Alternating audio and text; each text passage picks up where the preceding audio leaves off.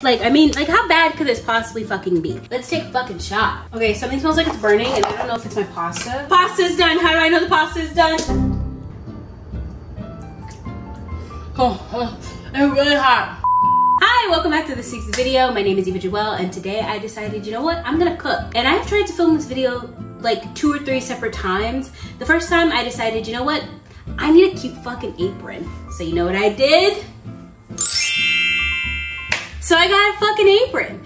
I don't even know at this point if I've said what I'm making in this video yet, but I'm making macaroni and cheese, okay? I am making macaroni and cheese for the very first time in my life. I've never made homemade macaroni and cheese. I grew up on like Kraft's macaroni and cheese, and I never really liked it.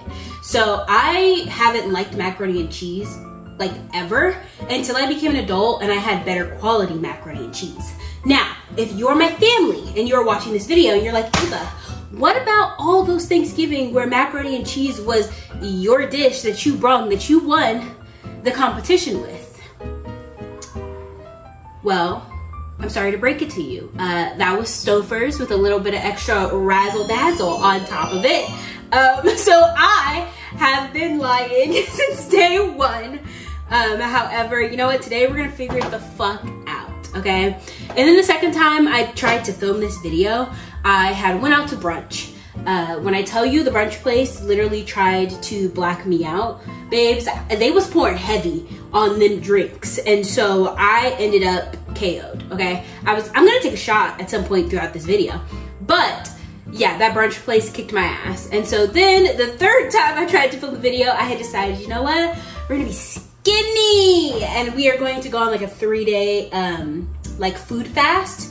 I didn't even make it through day 1, babes. Okay, look. We're gonna retry that fast because it was supposed to be a video. But however, it's going to be in chunks. So we're gonna do like 1 day first and then we're gonna, you know, double it up. So let's go. The only thing about me cooking is the fact that I am like allergic to everything. I'm not truly allergic. That was a burp, by the way. I'm not truly allergic. However, I do try and like adhere to like some food restrictions, you know? So like gluten-free. I try not to eat meat unless somebody offers me to go to Korean barbecue, then I'm fucking going, and I magically am not a vegetarian anymore. I try to be dairy-free because I'm pretty lactose intolerant. However, you know what? I took away all the good shit. So this recipe is just gonna have to be like a healthy medium. And so I decided, you know what, if we're gonna try and go gluten-free, let's get like some gluten-free pasta from Trader Joe's.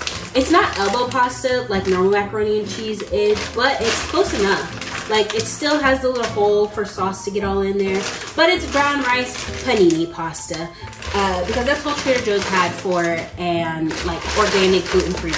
For the cheeses though, however, I got a variety, okay? I'm not even gonna lie to you. I opened this cream cheese because I had decided the other day that because I bought strawberries, I wanted strawberries and cream cheese and that it was gonna be delicious.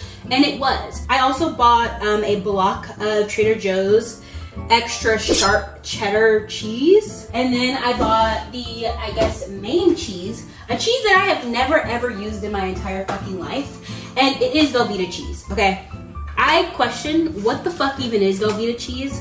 Like, is this normal cheese or is this like pasteurized cheese? I think it's normal cheese because it was in the refrigerator section at Trader Joe's, not Trader Joe's, at Target. And so I think it's real cheese because like it wouldn't be refrigerated, right, if it wasn't real cheese. But it's like soft to the touch in the package.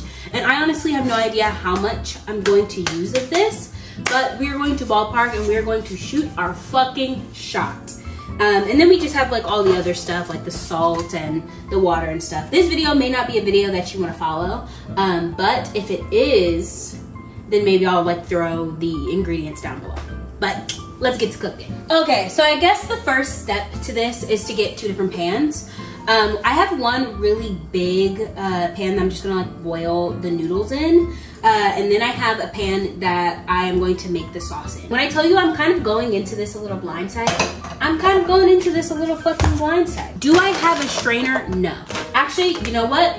I'm not gonna do that. I am going to shred my fucking cheese first because yeah, that wouldn't make sense. It wouldn't make sense for me to boil the pasta and then the pasta's just kind of like sitting there without the cheese.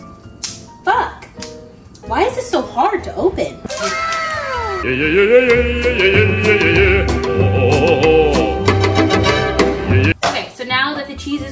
of course, I'm gonna have to pay the cheese tax to the smallest person in this household. Come here, Boogies. Sit.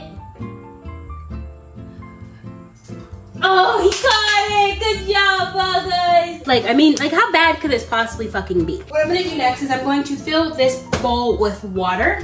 And then I went on TikTok, because of course, that is my backup plan for this. I'm gonna take a chicken bouillon cube, and I'm actually gonna put that inside of the water with the macaroni as it's boiling to help give the macaroni like a little bit of flavor. Somebody on TikTok was literally like, somebody needs to do a study on the connection between a girl and her front corner stovetop eye. And I'm like, 100%. Because when was the last time I used anything other than like this stovetop right here? In this corner? I don't fucking know, okay? I would like to say that I can't open this bag of pasta because I just spent 2.5 hours in the gym, okay? And then, afterwards I spent, oh no, they're catching on fire. Okay, I don't even know what I'm saying. Oh, I spent 2.5 hours in the gym. I drank way too much pre-workout and I just had the energy of literally anything and everything. Bowl. Even though there's bouillon in it, I still feel like I need to probably salt the pasta, so okay. And then while that's happening, I guess I'm gonna make the cheese sauce. I thought about making a roux. I'm gonna be honest with you. I thought about making a roux, but am I going to make a roux? No. And let me tell you why.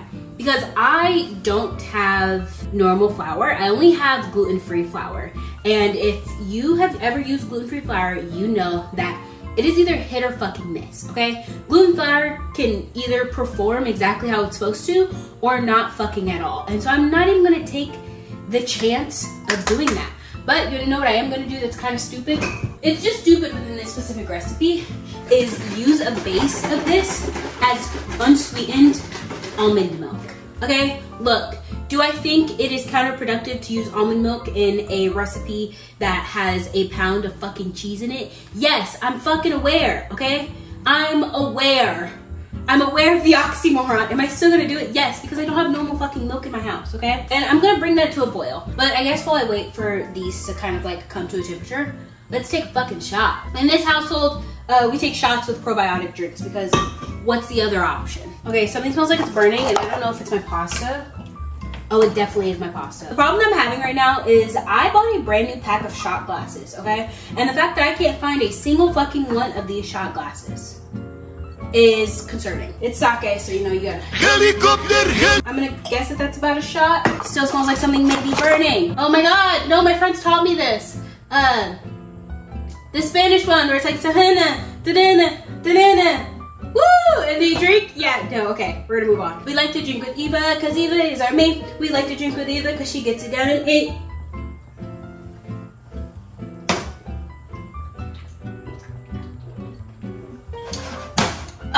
See, this is why I love sake, because like sake doesn't burn. However, I do think all alcohol tastes like ass. Because I think my milk is like warm enough to melt cheese now, I'm going to just start like slowly mixing this in, because that was the one thing that I heard when it came to like making macaroni and cheese, is that you genuinely have to like add the cheese slowly and like continue mixing it, because if you don't, the cheese could like sink to the bottom and burn. Or there's something else that could happen. I can't fucking remember it because this is really stressing me out. So I'm only gonna use like half of the shredded cheese because I want to use it for layers later on. Oh, this melted beautifully. Okay, I'm on to something. Okay, she's cooking. Literally, she's cooking. This is where we open the Velveeta cheese now.